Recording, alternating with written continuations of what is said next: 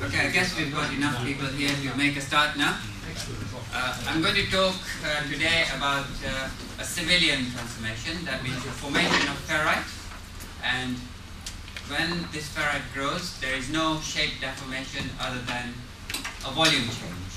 Okay, so the formation of this ferrite involves a lot of diffusion, sufficient diffusion to eliminate any shape change. It's much closer to an equilibrium transformation than all the other reactions we discussed, for example, martensite, bainite, and Wittgenstein ferrite.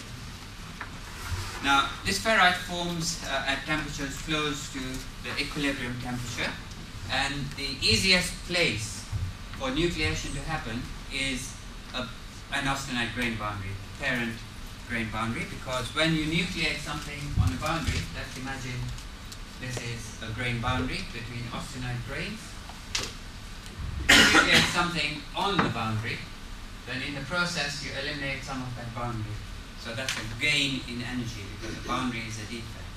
And that's the reason why heterogeneous nucleation is much easier than homogeneous nucleation, where nucleation happens inside the perfect crystal. So the first place where ferrite nucleates is at an austenite grain boundary.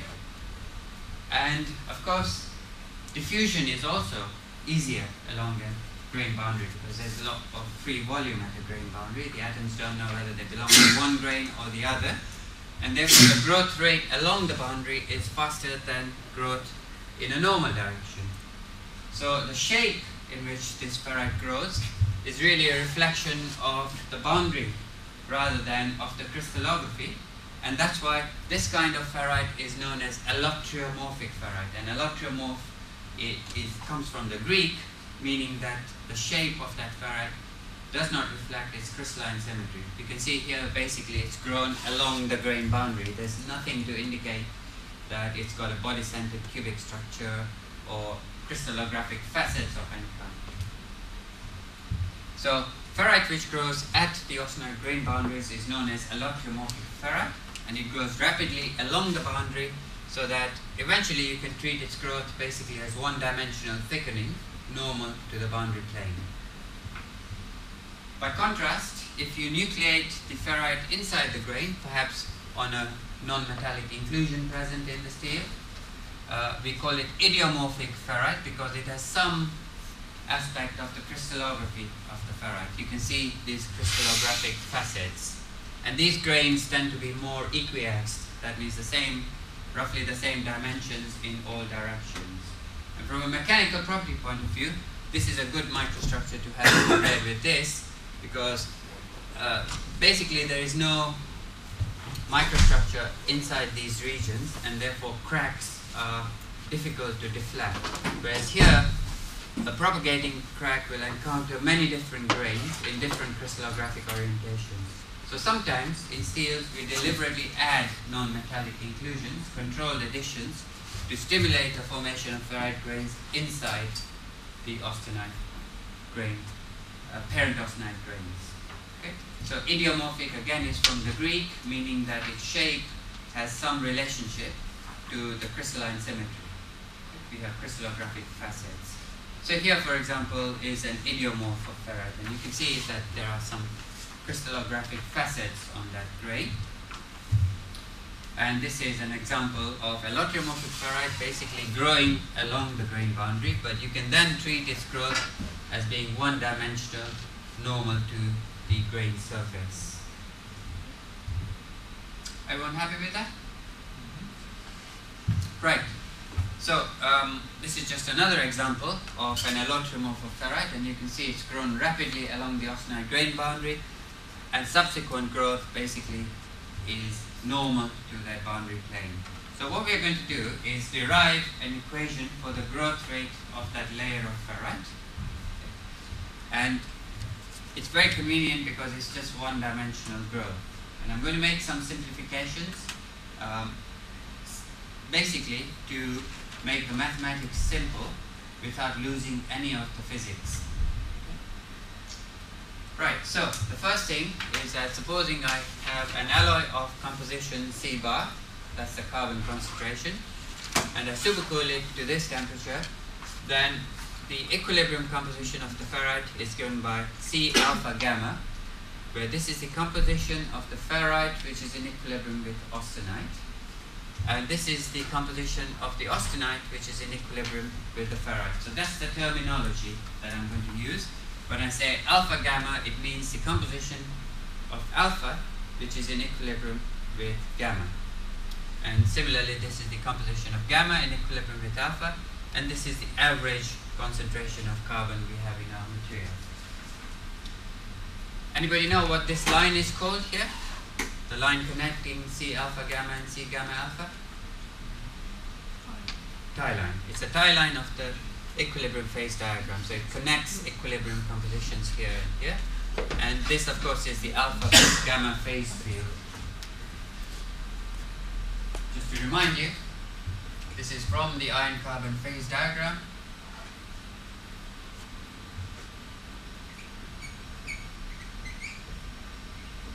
And we are looking at these two phase boundaries here. Okay. Now, one important thing you see from here is that the ferrite has a much lower solubility for carbon than the austenite. Okay. You can see this is the solubility of carbon in ferrite and in austenite. So when we grow ferrite, we are going to have to reject carbon. Carbon has to diffuse ahead of the interface.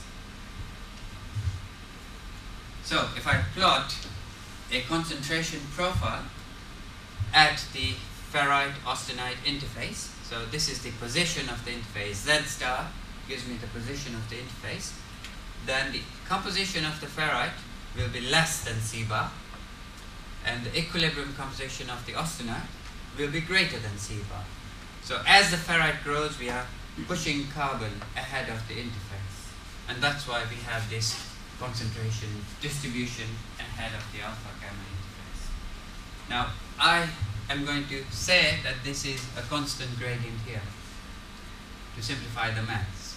Okay. In principle, it will be an error function distribution, but the final equations we derive, we won't lose any of the physics involved in the growth of that ferrite.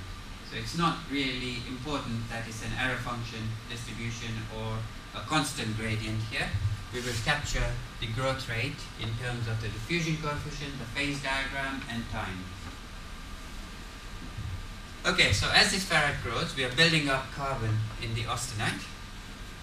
Z star is the position of the interface, and delta Z here is the distance to which we have enriched the austenite with carbon. So just to show you the relationship with the phase diagram, at this interface, the alpha and gamma are in equilibrium because the composition here is given by this end of the tie line, and the composition here is given by this end of the tie line. Okay. Right. Now, this is the concentration distribution at a time t. And as the ferrite grows by a small amount, that distribution shifts to that red diagram. And in that process, in going from here to here, as the interface advances from here to here, that much carbon has been pushed. Okay. So the rate at which solute is partitioned is C gamma alpha minus C alpha gamma times the rate at which the interface moves. Is that fairly clear? That the rate at which solute partitions is the difference in the composition of the gamma and the alpha times the Z star by dt, which is the velocity of the interface.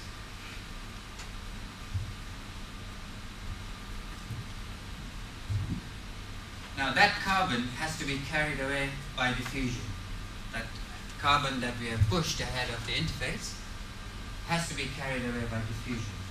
In other words, the flux of carbon down this gradient.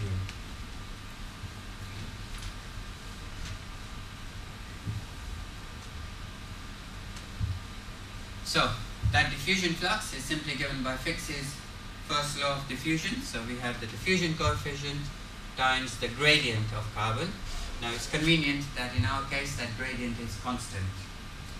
But the main point is that the rate at which we are partitioning solid must equal the rate at which we are carrying it away by diffusion in order to maintain C alpha gamma and C gamma alpha constant. In order to maintain these values constant, the rate at which we are pushing solid must be equal to the rate at which you are carrying it away. So we immediately have one equation defining the growth process, that the rate of solid partitioning must equal the diffusion flux from the interface. Yeah? And because of the assumption of a constant gradient, we can write dc by dz in terms of C gamma alpha minus C bar divided by this distance delta z. Everyone happy with that? Now, we know the diffusion coefficient from diffusion experiments. We know the phase diagram. We don't actually know the value of delta z. We don't know how far the carbon has diffused. We need another equation to solve for the growth rate. Any ideas how I can get another equation which will help me to solve for delta z? Diffusion. Sorry? How far the carbon in the gamma can diffuse in unit time? Yeah, you could actually use a simple calculation like root dt, something like that. Yeah. But that would be a random walk process, whereas we are actually partitioning. If you know that gradient already, can't you just use trigonometry and find delta z? But we don't know it, you see, because we don't know delta z. But we know the y-axis and we know the hypotenuse. Right, we know the difference between this point and this point. Yeah. Yeah. And we know the angle of the line. No, we don't know that. See, we don't know delta z. So using the random walk would give you a rough idea. Yeah. But this is directed diffusion. So if you take the area under that sloped line, it should equal the area of the part that's already been solidified or whatever. Yeah. Yeah. So we are going to use a mass balance. Yeah, because we know that the total amount of carbon that has been added to the austenite must equal the total amount of carbon that is not in the ferrite compared with C bar, right? In other words, this area here must equal this area here. Okay, so the carbon rejected from the ferrite must equal the carbon that's enriched in the austenite. So conservation of mass tells us that the area of this rectangle here, which is C alpha gamma minus C bar times the thickness of the ferrite, must equal C gamma alpha minus C bar, which is this one, times delta z times half because it's a triangle. Yeah, base times height. Half base times height. So this is simply mass conservation. So we now have two equations. Yeah.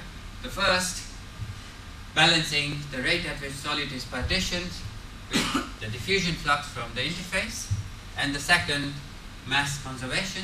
So if I substitute for delta z into this equation, I should be able to derive the growth rate in terms of the phase diagram and the diffusion coefficient. Okay.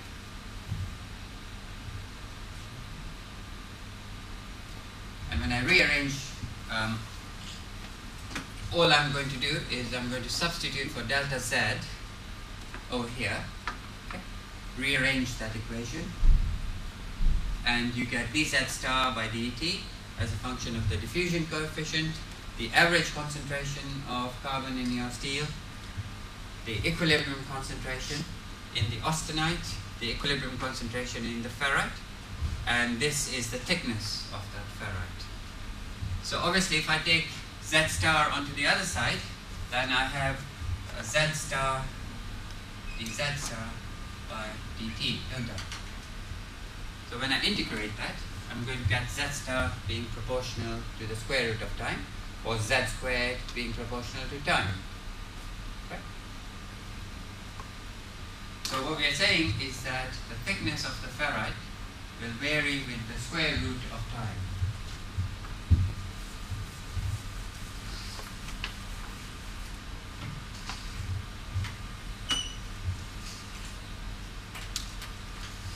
So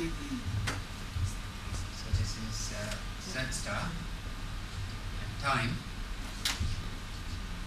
The curve will look something like this. A parabolic relationship between z star and t. So z star is proportional to t. Square root of t.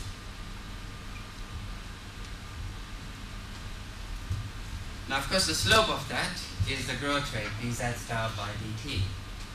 So what this is saying is that the growth rate is decreasing as the ferrite thickens. Any ideas why it should decrease?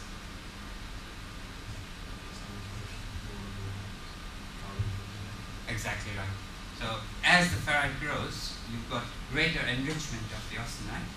So the carbon diffusion field is over a longer distance. Okay? And therefore the gradient is less, and therefore the growth rate slows down. So here's another analogy. Imagine ice forming on the surface of a pond. Okay? That ice thickens by the diffusion of heat through the ice to the surface, right? So as the ice gets thicker, you've got a larger diffusion distance, and therefore the thickening rate slows down. So this is parabolic thickening, and in that equation, you see, we don't just have time, we have absolutely everything about your steel. You have the diffusion coefficient, okay? You've got the average composition, you've got the phase diagram information. So you can happily do calculations of the growth rate as a function of the carbon concentration, for example, the average carbon concentration of your material. You can lump all those terms, the diffusion coefficient, phase diagram, C bar, into a constant which is known as the one-dimensional parabolic thickening rate constant. But that's not an important statement. It's often written like that, and that's why I'm telling you. The details of alpha 1 you've already derived. If we had avoided the assumption of a constant gradient, you wouldn't have got a different relationship. Yeah? There would be just very small differences in terms of the mathematical form. What is Q? Q is Z star. Okay? I should change that to be consistent. I pulled that slide from another piece of work. And of course, the reason why growth rate slows down is that when I've got a small amount of ferrite, I've got a small amount of carbon enrichment in the austenite, and this gradient is steep. As my ferrite becomes thicker, this gradient becomes gentler. So the diffusion process slows down, and that's why you've got parabolic thickening instead of a constant growth rate. Okay? So in any case, in any example, where the diffusion distance increases as the product phase thickens, you will get a slowing down of growth rate. So for example, when you put solder onto copper, there's a reaction between the copper and the solder, and the thickness of that reaction layer will vary with square root of time. If you look at the oxidation of copper, you've got oxide building up on the copper. The oxygen has to diffuse through the oxide to get to the copper, and therefore the thickening rate is parabolic with time. The thickness of the oxide is parabolic with time. Of course, if the oxide breaks off, that changes. Okay? But while the oxide is connected to the surface, it's parabolic with time. And many, many examples like this. And it's not at all surprising that you should get a square root term appearing, because you remember that the random walk distance is proportional to square root of time, isn't it?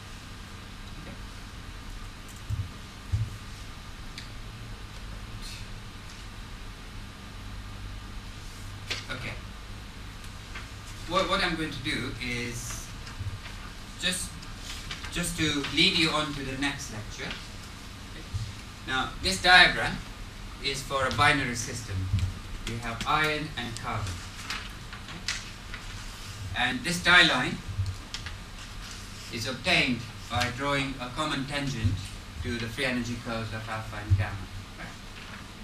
And if I do this for many different temperatures, then I get those two phase boundaries when I plot this and this as a function of temperature. Right? Supposing we go to a more complicated system, which is not binary, but is ternary, so iron, manganese, carbon, then each of these curves becomes a free energy surface, doesn't it? Because I can plot manganese along this axis, and you've got a free energy surface instead of a free energy curve. And that surface is hard to draw, but imagine this is in 3 dimensions, okay? So this is a surface, and instead of a common tangent, you would have a common tangent plane. See? And wherever it touches those two surfaces, gives you a tie line on your ternary phase diagram. So we've got iron, we've got carbon, and we've got something else here. But because it is ternary, we have an extra degree of freedom. So at a constant temperature, I can rock that plane and still touch both those surfaces, right? So I generate a whole phase field of tie lines. So I can have alpha and gamma of different compositions in equilibrium at the same temperature. Okay? So imagine you have 2 surfaces like this, and I put a tangent plane on it, I can rock it, can't I? Yeah, so the 2 points where the tangent plane touches the surfaces are not unique. Yeah? So you can generate a whole phase field of alpha and gamma at a constant temperature.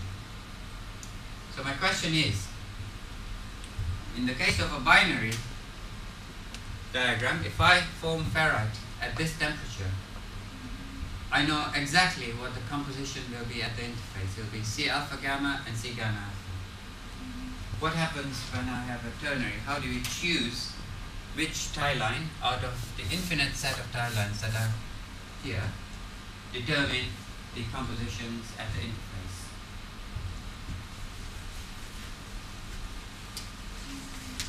Okay, so for the ternary case, I don't have just one profile.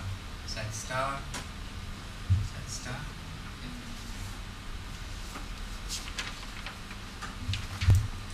Okay. So I will have the carbon concentration being plotted here and manganese concentration being plotted here. I not only have the equilibrium carbon concentration in ferrite, I also have the equilibrium manganese concentration. So I will have 2 diffusion profiles to cope with, plus I don't know which tie line out of that infinite set of tie lines should really determine these points. And remember, a real alloy will have maybe 20 different elements in it. Okay? So what we are going to do in the next lecture is deal with that problem. Has everybody, okay, so this is just showing the isothermal section at a constant temperature, carbon, manganese, and you have lots of tie lines at a constant temperature. Notice these tie lines are not radiating from the corner, they are determined by putting the tangent plane in contact with the free energy surfaces. Okay. So, to give you a clue, instead of one equation for balancing the rate at which solute is partitioned against the diffusion flux from the interface, we will have 2 equations, one for the carbon, one for the manganese. And we've got to solve those simultaneously. And when we do that, we will find a unique tie line. We'll deal with this in the next lecture. Okay. Any questions? But for the binary, it's straightforward, isn't it? Well, you'll see that it's not that complicated for the ternary either. Okay.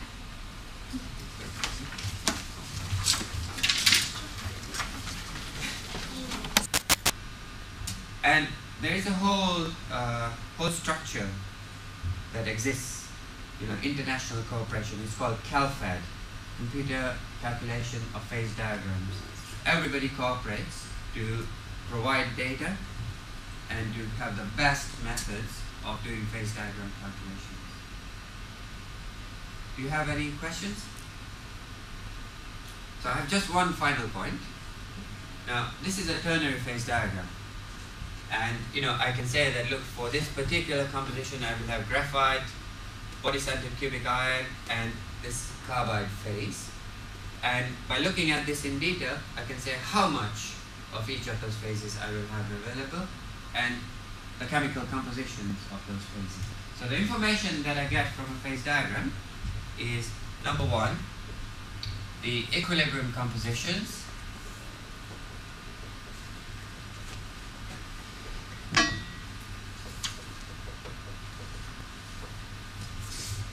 number two is the quantity of each phase that's present,